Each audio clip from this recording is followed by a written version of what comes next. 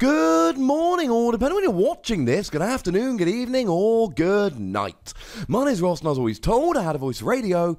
So today, we're looking at a couple of new item cards. That's right, ladies and gentlemen.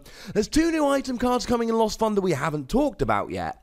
And although I think they're both very interesting, and I think they very much both have their place, gonna be honest with you, I don't think I can do a 10-minute video on each of them. I think that would be stretching the realms of credibility. So we're going to pop them both in one video.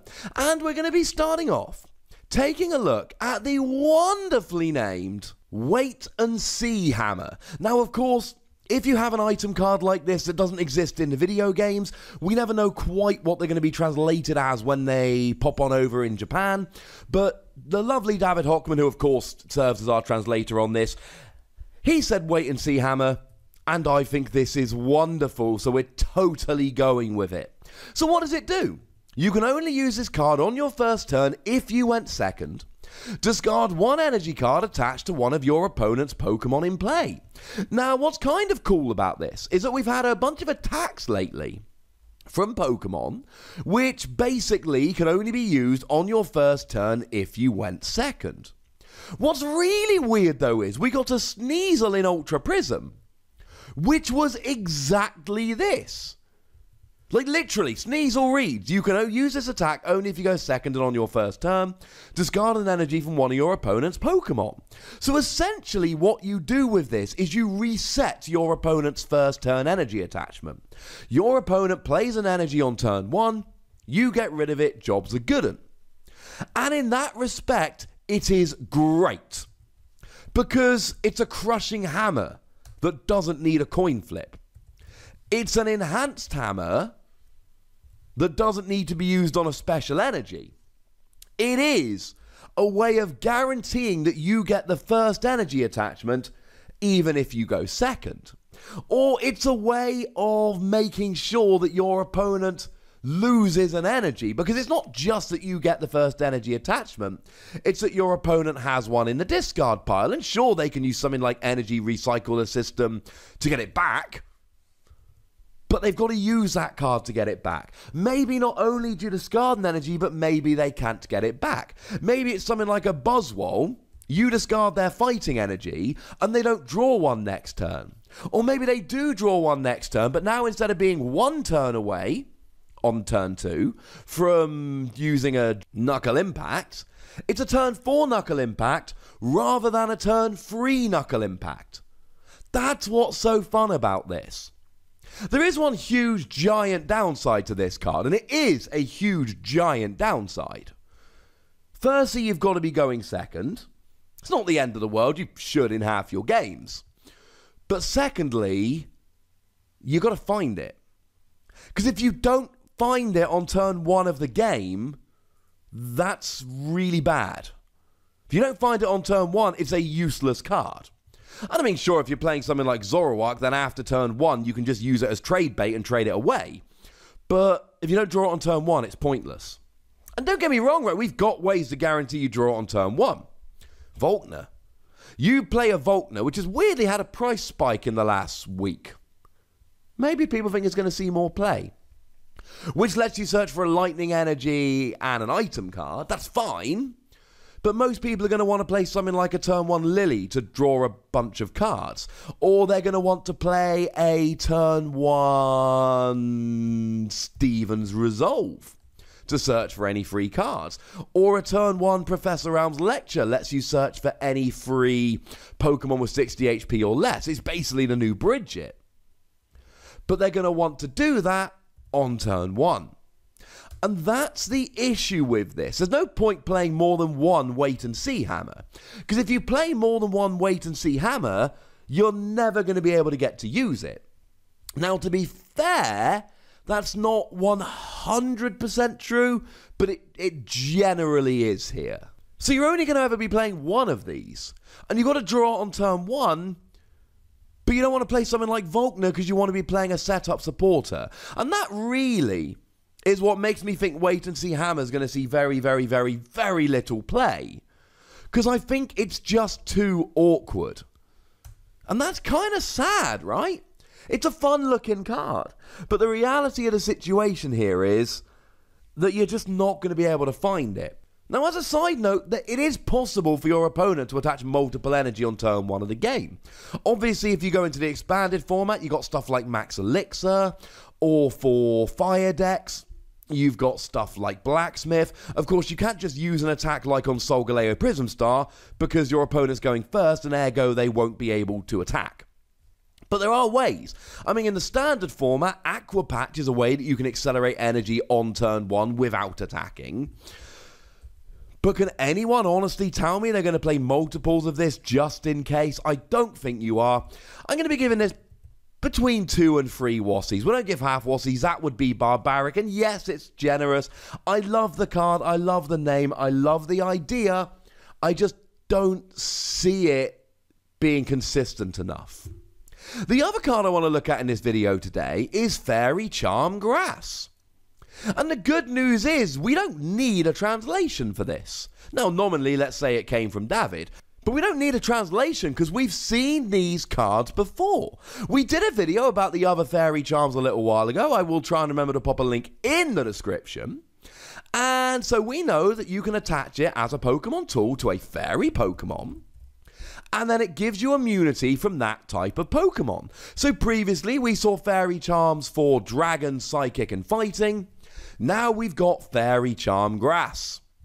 And I don't like it as much as the others. Because you see, when we looked at Fairy Charm Psychic, we just went, well, Naganadel might see a fair amount of play, and the Crozma's seeing a fair amount of play. I should mention it only blocks EXs and GXs of that type, so something like a Garbodor would not be blocked by this. And then we look at Fairy Charm Fighting, and we're like, Buzzwole. Clearly Buzzwole. And we look at Fairy Charm Dragon and we're like, Rayquaza, clearly Rayquaza. So when we looked at these before, we can identify really popular GXs and EXs, mostly GXs, that your opponent might be playing of that type that this could give you protection from. Or I should say from which they get protection. But what are we talking about in terms of grass Pokemon? Maybe Golisopod? Golisopod does still see a little bit to play. Yeah. Decidueye I saw a little bit of play a while ago, but firstly, that's dropped off completely, and secondly, well, it was never really an attacker anyway. It was played for the ability. And look, Leafeon's pretty cool, and fun fact, I bought myself a Leafeon plush the other day because it was stupid cheap in home bargains. So I've got some Leafeon love right now. We all love the GX attack that allowed you to evolve. But no one's really playing them anymore. Grass GXs just aren't seeing much play.